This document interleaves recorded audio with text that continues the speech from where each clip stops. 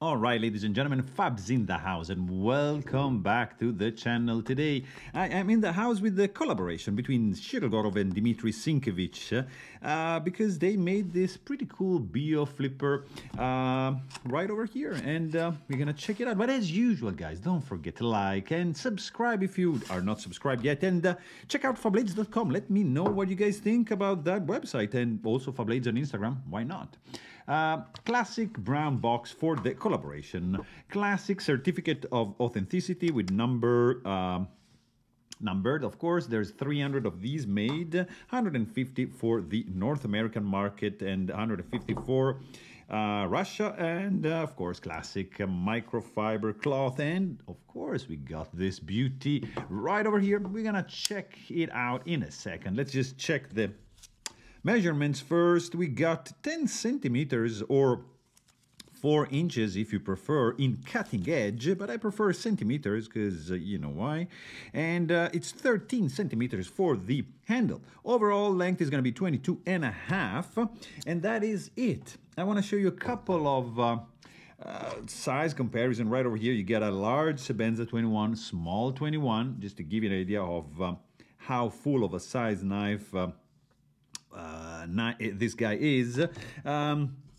Couple option, of course, from Shiro. We got a F95 antique and a neon bronze OG, just to give you an idea. Pretty much same deal going on over here. I want to also show you like these two fellas because I'm in love with these carbon fiber guys. Duck from Cody Utzler, and that's the NL neon from Shiro as well. But here we are with this beautiful knife. This is a premium knife, guys. They are being sold only through lotto system, so you need to get drawn for the lotto to be able to purchase this guy, and it's 1650, so not really cheap. This is a premium knife, and it feels like a premium knife because it is a premium knife, and it's very, very expensive. It's limited. It's not a production. I mean, there's 300 of these made. You can find this in two configuration. Basically, this is the light, and also you can find the dark, which is the reverse configuration. So you're gonna have raw hardware and the spacer and clip, and you're gonna have darkened scales, which is gonna be always titanium, but with a super high voltage process to darken up this titanium. Beautiful.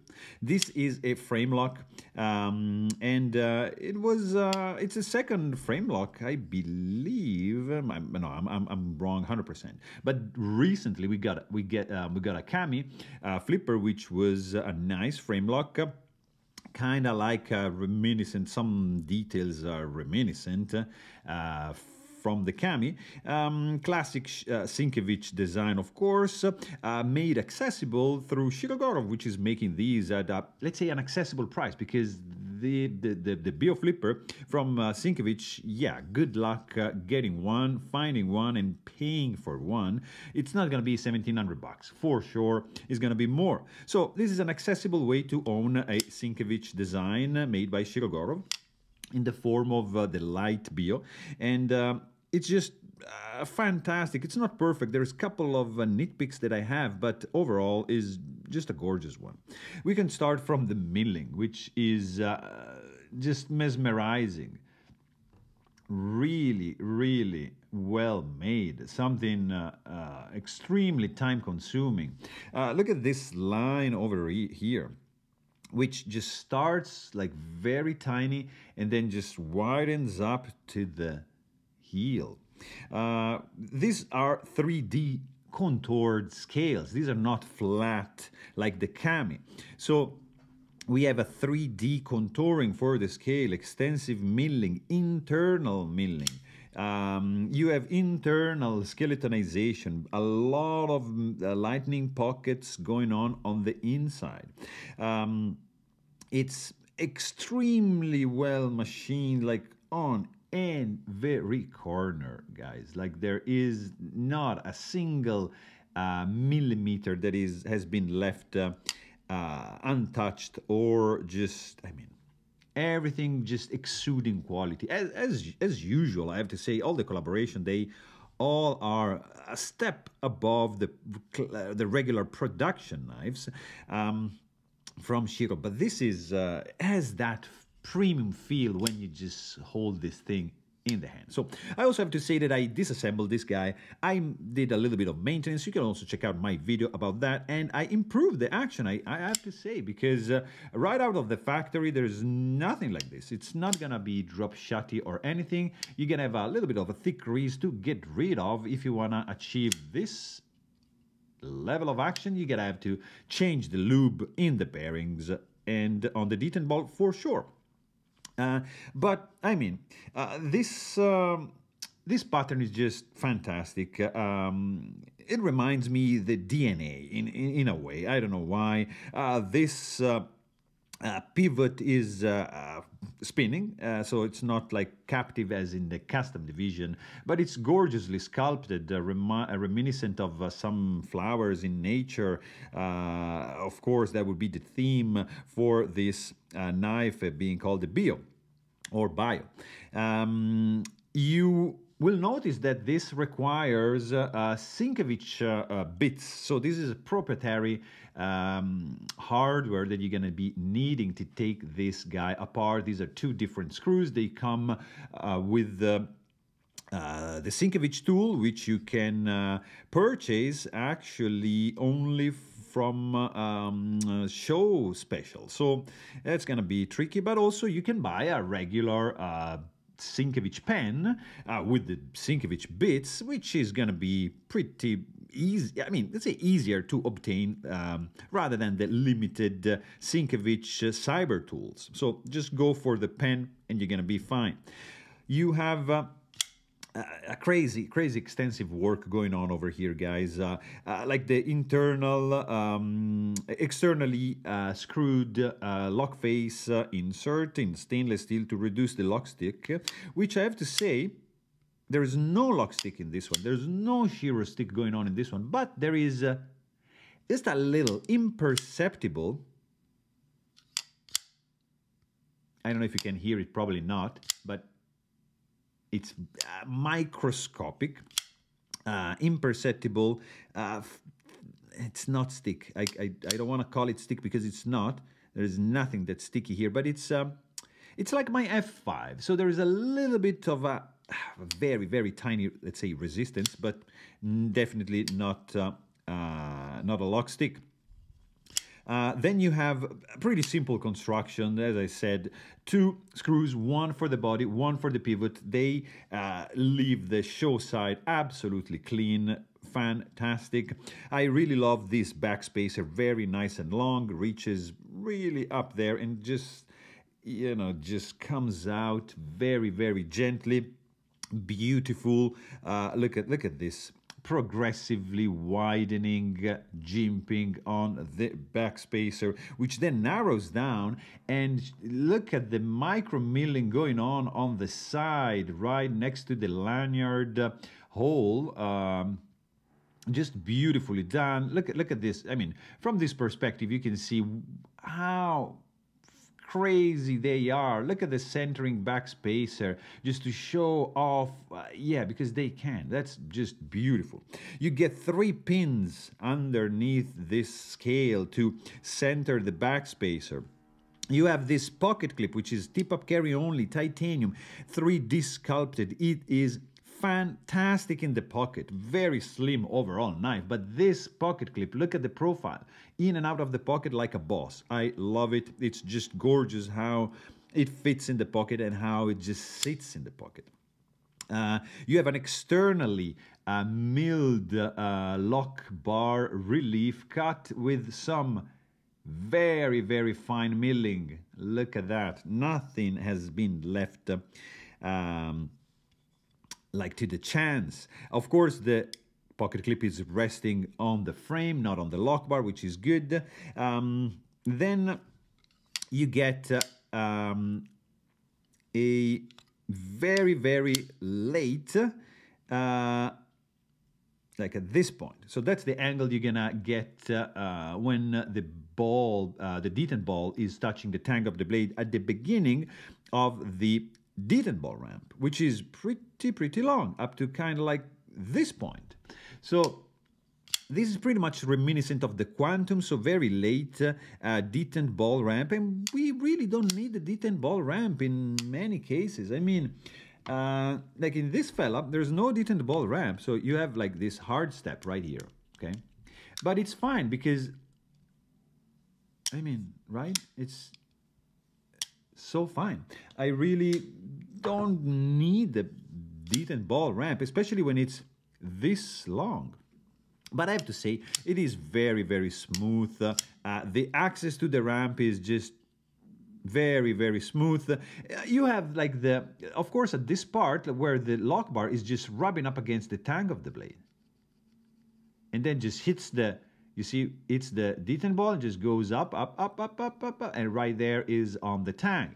So that is a not necessary thing, which creates like other issues, like the rubbing of this part, which, I mean, it's fine, it's not a biggie, but still, I rather have no rubbing and no detent ball and just a classic detent with a hole, like as it always has been. But I understand the appeal of the detent ball ramp. I like it, of course, but sometimes it introduces other aspects which, yeah, you know, like the one I said. Guys, we also have this pretty cool blade.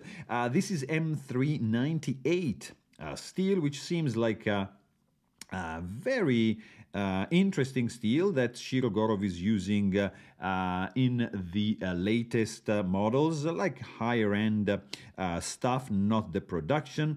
You get this pretty interesting jimping, which you can maybe see better like from this angle, which goes up and then goes down. It is not like the zero jimping. It is more reminiscent of a kinda custom division, so there is a little bit more bite to it. Still not as bitey as the F95 that I just showed you, but still very nice.